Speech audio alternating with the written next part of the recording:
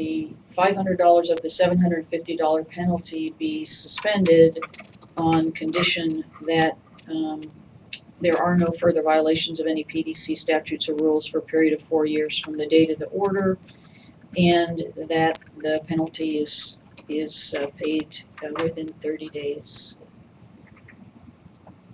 Second.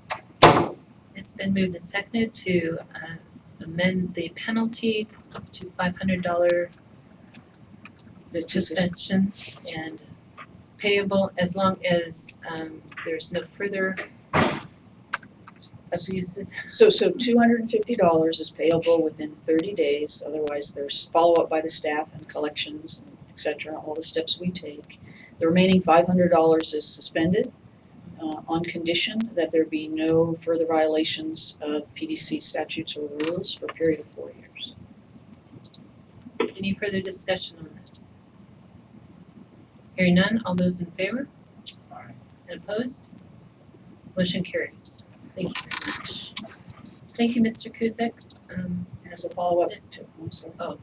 I was just gonna, Mr. Young, tell the next steps on this. And Mr. Cusick will be sending out an order to you within 2 weeks showing the amended conditions and the requirements for you to pay that non-suspended portion.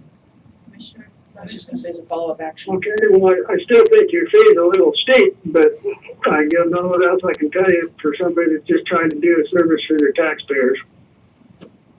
We appreciate that.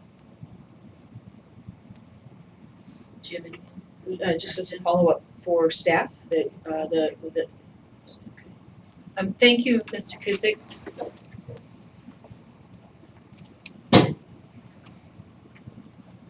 Follow up for staff. that the rule regarding motions for reconsideration, that we review that and get clarity, provide clarity to the staff about the 21 days and look at the issue of business days and anything else we need to do to clarify that. Because it comes before, it's so infrequent, I think, that this happens that we haven't really reviewed that rule. I just can't imagine there'd be 40 days and 2 different requests that can be made after a final order or something. And I haven't seen that, so I'd like to see it, I guess. Yep, we will look into that, definitely. And the next matter is the National Organization for Reform of Marijuana Laws. I understand that maybe an appeal has been filed. Would that affect my presentation here, or? There has not yet been an appeal, but this is not yet a final order. What happened is that Mr. West, I believe, filed a motion for reconsideration that was denied by the court on May 6th, expanding the appeal period until June 6th. I don't know if I don't believe it would impact what's going on here unless it was your intent to wait until the decision became final. The next step Mr. West could take would be filing for a petition for discretionary review. There is no guarantee the Supreme Court would even hear this matter. I'll proceed. Okay.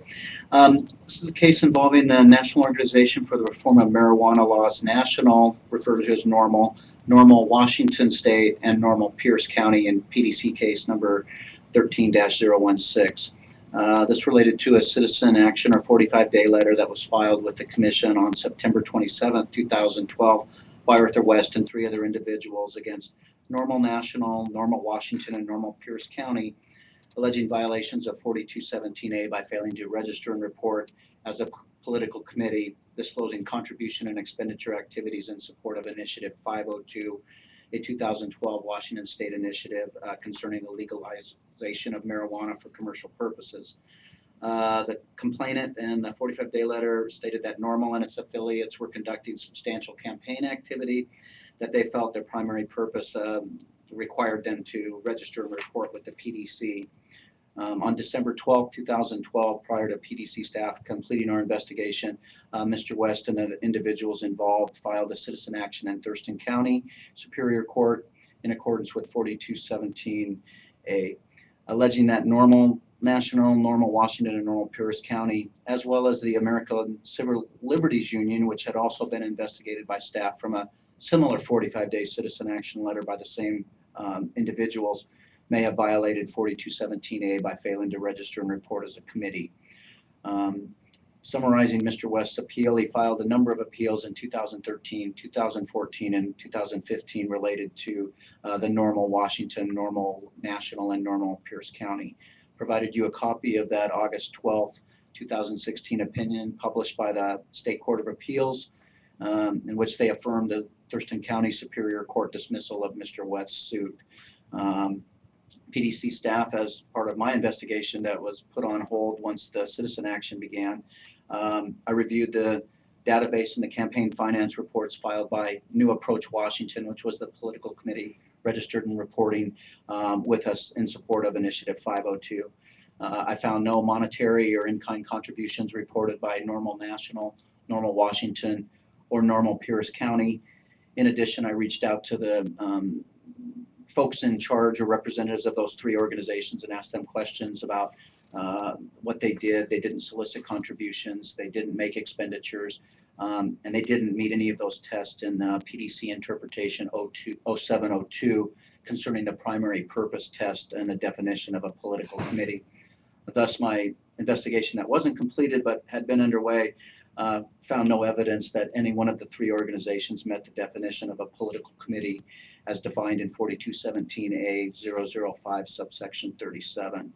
So our conclusion was that we suggest that the commission advise the Office of the Attorney General that the evidence does not support the allegation that either Normal National, Normal Washington, or Normal Pierce County were a political committee with the Public Disclosure Commission and thus had no reporting obligations with us, and that we send a letter to the Attorney General recommending that no further action be taken. Thank you. So do you need action from us in order to do that? I believe so.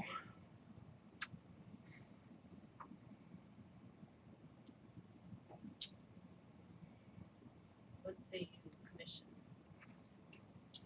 Well, I'll try to structure a motion. I think it'll be simple. I move that PDC case 13-016 be returned to the Attorney General's office with a recommendation for no further action. Sorry. There's been a motion and a second to return PD case 13-016 to Attorney General's office with a recommendation of no further action. Any further discussion? Hearing none. All those in favor? And opposed? Motion passes unanimously. Thank you for all your work. Thank you. Kurt, it looks like we need to add a case number just in the second paragraph under background. Looks like we're just missing it. Case. Perfect. Thank you. Thank you.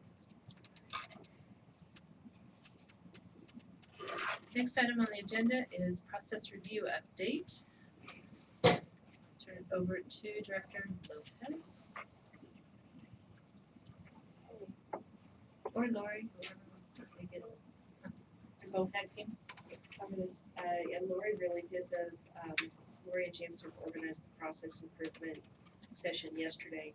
We had been on hiatus for a while on our regular process improvement meetings because Lori and James are our facilitators and they've been busy getting the website going.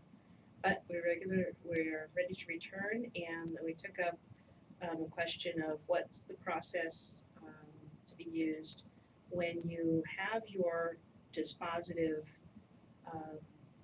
order or letter on an enforcement case, and then what do you do to take the case to closure, and where does the file go, and what happens with the electronic file. So that's what we worked on yesterday.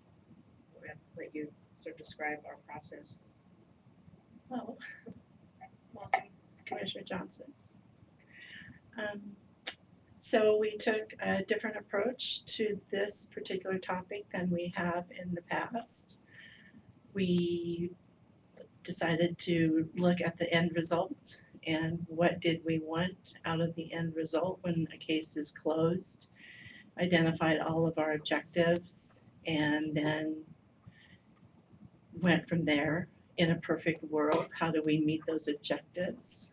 And we brainstormed, spent some time yesterday brainstorming each step of the process. And we'll reconvene next week and hopefully finish up and order the steps, decide who's gonna do what, set some time frames by which the steps need to be done. We've invited Jana to join in the process because she has some connection to following up and make sure payments are paid. She's also working on cleaning up our shared drive. So there's some connection there. Want to add anything to that, James? I caught most of what you said before I walked over, so no, I don't think so. I think we're off to another good start. I guess I would add on this, one of the things that's been really interesting to be involved in these process discussions is that there's a real value to talking through what do we do in this situation or that situation, because I think what has been identified is that over time we don't necessarily always have a standard process. Every person and the enforcement team benefits from the fact that 3 of the members have been with the agency for a really long time. So what's happened is that over time, everyone's process has become a little bit customized, and each one is a little bit different, and each one has something really good about it. And so when we talk, we can actually come up with, I like that piece of what you do and this piece of what this person does. And in the end, we'll get it all written down and we'll actually have a process that I think is gonna be better than anything we've had before. But it does take a while, because a lot of these things are, you don't necessarily think, how do I do this thing that I do on autopilot when I close out a case? Who am I sending things to, and how does it look, and what else should I be aware of? So it's been a valuable process, but it is somewhat time consuming too. Well, it's only time consuming because it's a collaborative process, and like Evelyn said, everyone has ideas and we want to hear all of those ideas, and so it's really worth putting the time in and coming up with a process that everyone can has an appetite to keep going, to sustain. For the benefit of Commissioner Johnson, I think you need to go back to where you put things on the wall, so when he comes in, he can see them.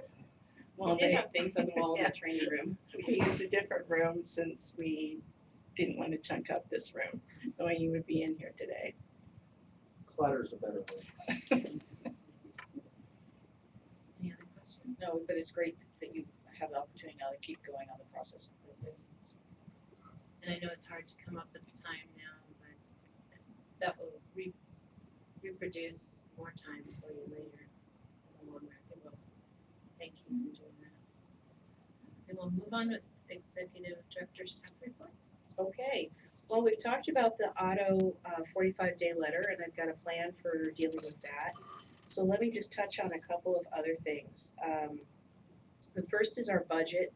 As you can see, we continue in discussions with both the Attorney General's office and OFM about what to do about the big hole in our budget, because we've had more need for legal services than we had budgeted for.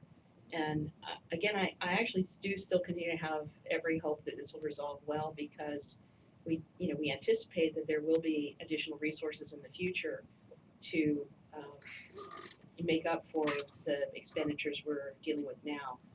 We just have to come up with a mechanism for taking care of the accounting today, so that everyone is satisfied that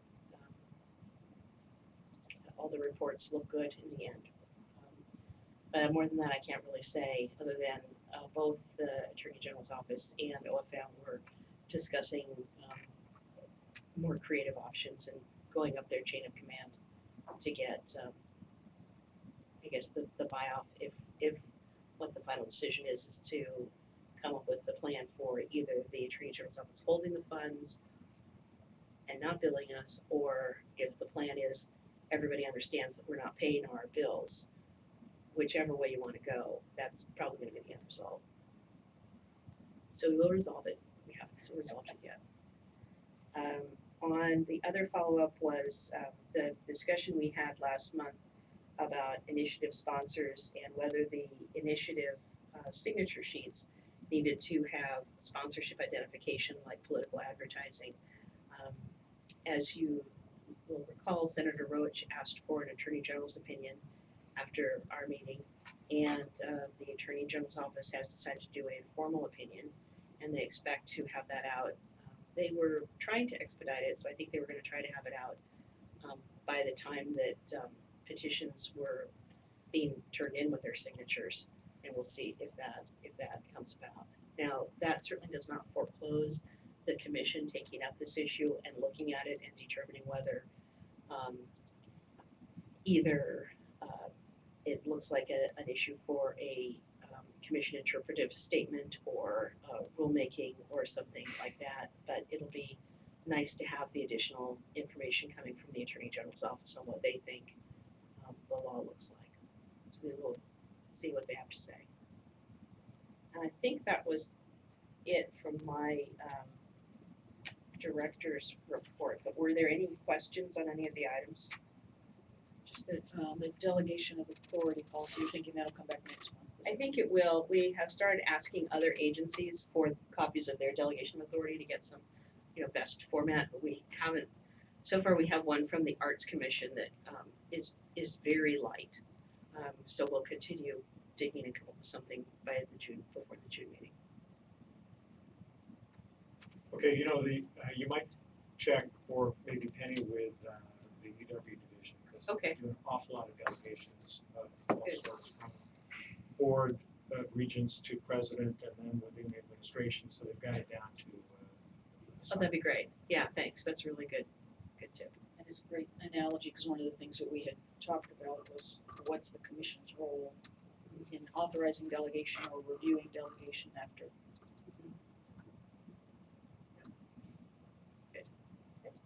Do you want to do compliance next? Sure. Okay.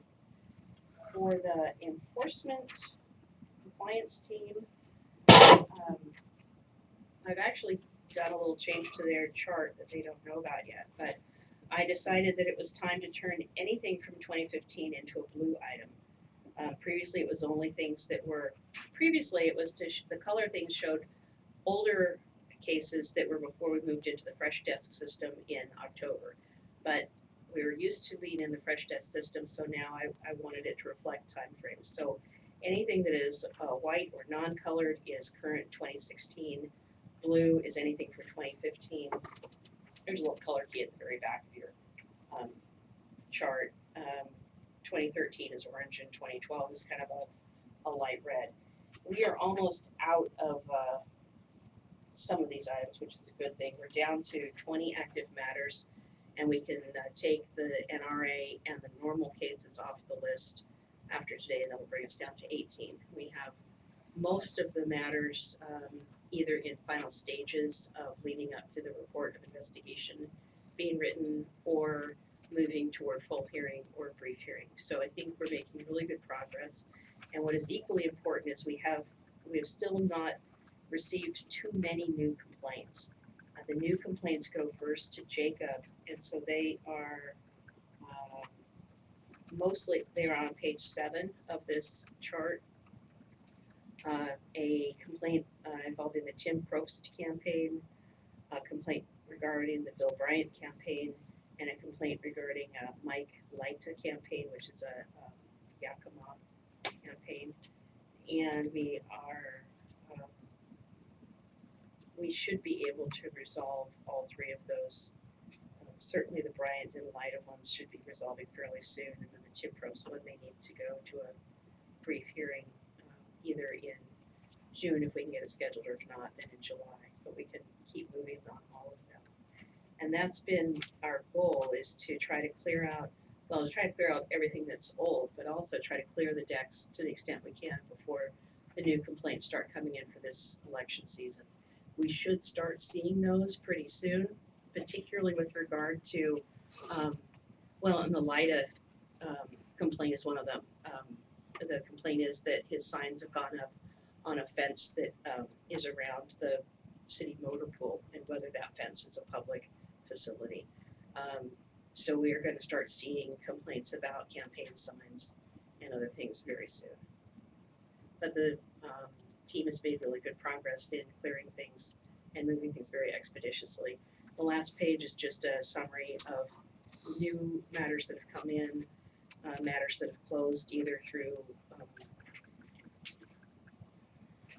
either they didn't merit investigation or they were warning, brief hearings, full hearings. So we continue to close more matters than we open and doing quite well, I think. I'm not sure I understand the status column on the bottom of page 6, 4807 map, Whatcom County Republican Party. Oh, yeah, I guess that is rather cryptic, isn't it? So we previously had a complaint against the Washington State Republican Party involving, and Kurt can maybe talk about that a little bit, involving, was the 2013 campaign? Yeah, with some Watkins County Council races and some local port races up in Whatcom County. There was an allegation that those the state Republican Party had received earmark contributions and then spent those in accordance with the donors' wishes up in Whatcom County. We didn't find any evidence of that. We had done similar investigations for the Spokane mayor and allegations with the state Republican Party in 2011 and in 2014, I believe, in Clark County regarding a county commissioner race. So we had already looked at that earmarking allegation from 2 additional complaints that had come in. As a process of reviewing the state Republican Party, they transferred some money, contributing some contributions to the Whatcom County Republican Party, and we saw some discrepancies in their reports that warranted a staff-generated complaint, and we logged that complaint in, I believe, about 5 weeks ago, and the council for the Whatcom County Republican Party asked for an extension until June 1st based on the state convention and the presidential primary and all the issues going on there. So that's where we're at. I don't know if I could answer any more about that or. That's, I just couldn't draw that from this. Absolutely. So thank you. You're welcome.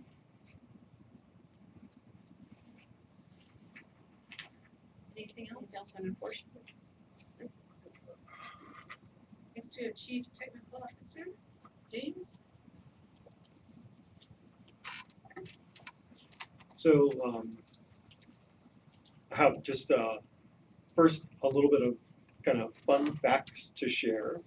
Since we brought the new website live, we've been watching really carefully how it's being used, how people are searching, whether or not they're finding the results that they're after.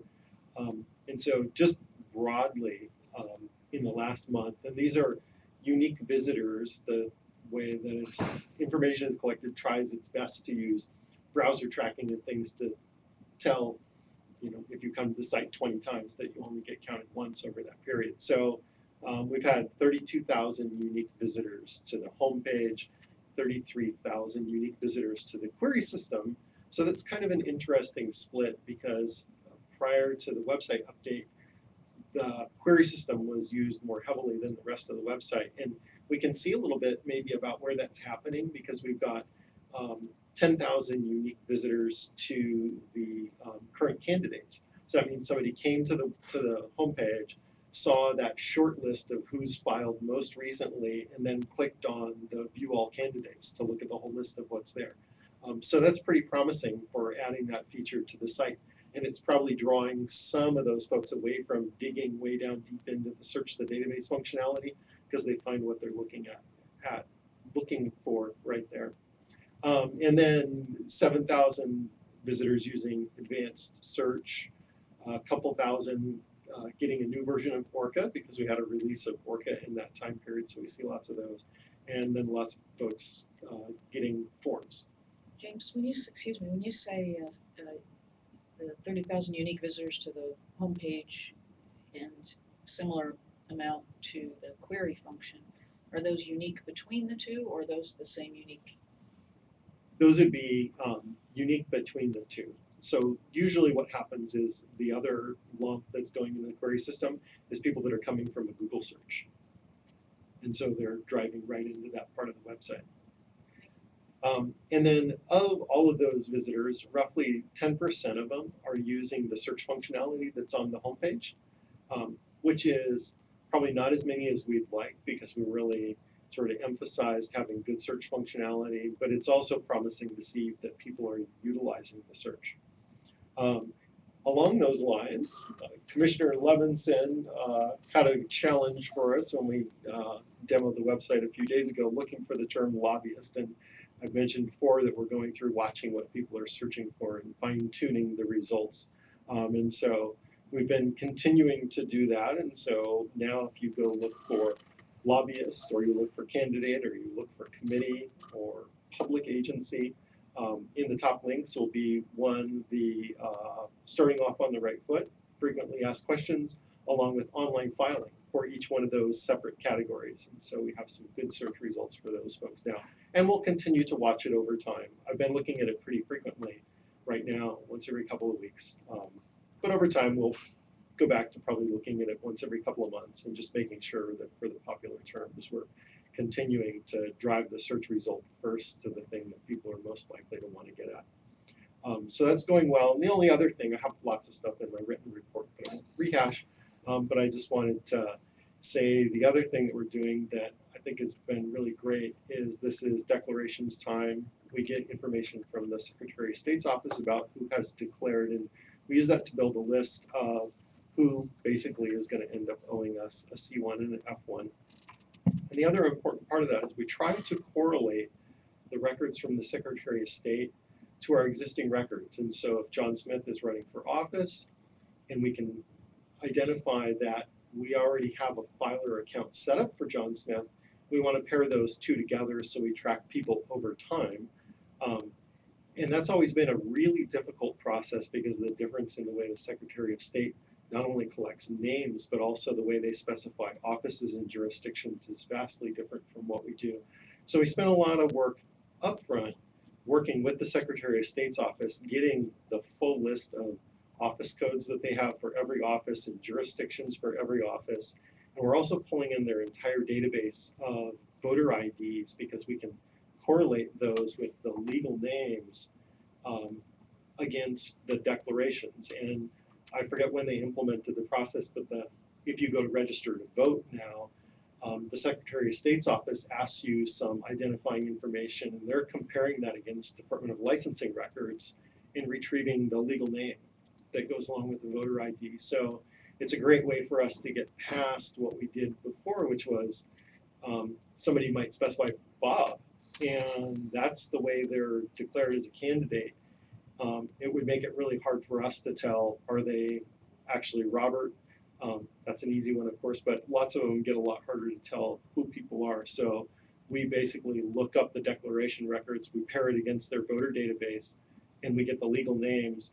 We've always been pretty strict about making sure that we have the legal names, and when people put in things that look like nicknames, we correct them, we contact them and call them. And so I think we just ran the last run a few hours ago today. And it sounded like we've gotten a lot better results on matching the names and a whole lot less creating duplicate accounts for folks. So it's been a little bit of a more difficult effort than doing it manually once, but it's going to pay off big time when we do this again next year and the year after and the year after, and we'll just continue to improve that process over time and work with the Secretary of State to make sure that we have data consistency between the two of us. Any questions? James, there was a small thing that we discovered last month. I think that Seattle Ethics and Elections Commission links to us no longer worked because of the website changes. I just want to make sure we got that addressed.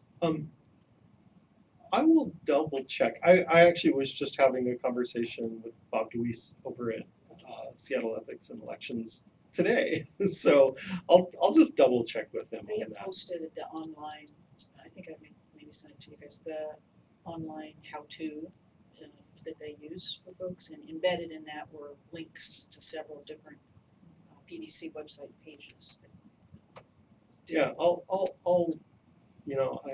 I remember you bringing this up, and I think I checked or we put in a redirect, It's a small thing. but I can't remember for sure. And So similarly, does the Secretary of State have direct links to us on their They do, they put it in their voter's guide, and that was something that we set up early on when we did the website conversion, was so that we redirect them to the right place. But I'll double check, because it's possible that I just overlooked it and they haven't noticed it. Anything else? Thank you, James. Thank you. Lori? Well, I have no fun facts, so, but closing act is always good. I wanted to follow circle back on our attempts to ensure that everyone who should is filing the annual personal finance statement for your benefit, Commissioner Johnson. This was a topic that Chip covered a few meetings ago, what goes into the personal finance statement. He explained a little bit about our process of going out to all the jurisdictions statewide at the beginning of the year, asking them to remind their people to file, and asking them to confirm for us who is sitting in those chairs, who's currently serving. We don't always know when somebody leaves an office midterm and gets replaced. So as part of that process, then we use what they give us to go out prior to the filing date and remind all of those officials across the state that it's time to file. We're always having a few who don't. It was about 15% at the end of April. And I believe it was Commissioner Levinson who asked Chip to go back to the jurisdictions at that point and tell them that they have people who have not filed. And we haven't, because we don't really have a system in place where we can broadcast a message. It's a manual effort at this point. And so we thought, well, let's try it this year, even though it's a manual effort, and if it's fruitful, then maybe we can look at sometime down the road automating it a little bit. So we've been working on that since the beginning of the month. And those 850 people who hadn't filed, as of this morning, we've been able to go through the jurisdictions and alert them that 650 hadn't. So we still have a short list to get through. From those 650 that we've given that second notice through the jurisdiction, about half of them have filed at this point. So we're continuing on through the rest of the 250 or so that we still have to go. And then we'll turn over the rest of the folks for the compliant or the enforcement team to start their efforts at getting people to file. So that's. Thank you for following. I know it's labor intensive, but if it avoids an enforcement proceeding, which is even more labor intensive, it's probably. Sure. And I also wanted to let you know that with the end of June, we start thinking about the annual report. And I'm just planting a seed. If you have messages that you want to send out through the annual report, you can be thinking about that and let me know, in the next couple months would be fine. Didn't we just do one of those? Yes, we did just do one of those. Yes. Well, it was November, right? Just going, and Commissioner Deckinger had some good ideas at a previous meeting. Yes. Got those. Any questions for Lori? Any questions for any staff sitting here? No, I just want to thank Evelyn and everybody who took time to give me a good thorough orientation and answered questions and helped keep me pointed the right direction this first week or so. Anything else for the good of the order? Madam Chair, I did have those appeal rights that we do send out with all orders, so I was gonna hand that out now and have a future discussion on that. That's appropriate. Yeah, sorry, that wasn't included with that scanned. That's why we have for the good of the order, because everything's appropriate, especially cupcakes. Anything else? If there's not, I would adjourn this meeting for today. Thank you. Good meeting, people.